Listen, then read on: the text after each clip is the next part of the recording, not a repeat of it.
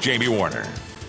Well, it was very nice to see at least some sunshine mid to late this afternoon. Also with that, we saw warmer and more humid conditions. It feels like springtime out there, and with a spring feel and another storm moving in, we have to be concerned with the threat of severe weather. Not only that, the threat of heavy rainfall and maybe flash flooding. It's been so wet this year so far, and of course the last week and a half we've seen rain on almost a daily basis. We are primed for some flash flooding, and it looks like we could see intense enough rainfall, especially tomorrow morning, maybe late tonight through the morning hours, for the risk of some flash flooding. And a flash flood watch is in effect from 1 a.m. Thursday into the evening hours for most of southwest and south central Missouri back across northwest Arkansas.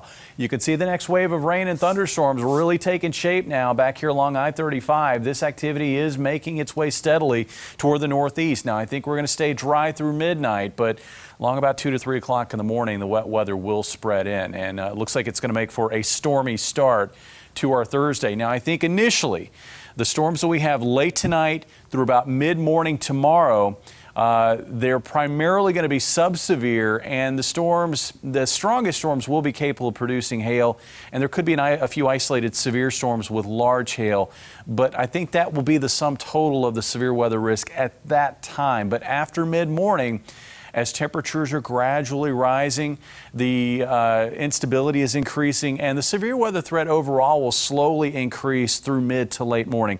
But it's the afternoon. It's after lunchtime tomorrow into probably the evening hours tomorrow night that I'm most concerned for some severe weather, because as this big wave of rain moves out tomorrow morning, that's going to open the door for some breaks in the clouds, a little bit of sunshine, and humidity levels are going to be running higher tomorrow, probably some of the highest levels we've seen so far this year, and that coupled with afternoon highs in the low to mid 70s, that's going to make for instability, and there's a lot of wind energy also in play in the atmosphere tomorrow afternoon. So that's why I am concerned that we are not only going to find scattered storms, but some severe storms. And right now the Storm Prediction Center has all of the area either under a slight risk or an enhanced risk for severe weather. Again, I think it's mainly a hail threat early on in the day, but an increasing level of instability throughout the morning hours will lead to an increasing threat for severe weather overall by mid to late morning.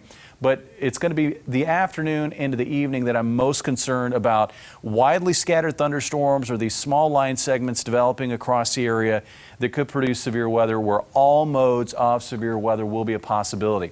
Here's our hour-by-hour forecast. Again, quiet through midnight. There's 3 o'clock in the morning. It's getting stormy across southwest Missouri and northwest Arkansas. That wave of storminess starting to move out shortly after sunrise. You can see up towards central Missouri stays pretty stormy through mid-morning. And then we see more of a break by lunchtime. But don't let your guard get down at that point, because I think during the afternoon with that instability, we're going to see storms try to flare back up. It's not going to be widespread coverage, but at least widely scattered thunderstorms that could organize into severe thunderstorms. And it looks like that risk for widely scattered thunderstorms will continue into the evening hours, gradually shutting down from west to east by midnight tomorrow night. In terms of rainfall, again, that threat of heavy rainfall certainly there, especially I think south of the interstate, where 1 to 2 inches of rain may be common through tomorrow morning, with locally higher totals a possibility. Temperatures will drop to about 60 for the low, with a high tomorrow in the low to mid 70s. I think about 74 here in Springfield.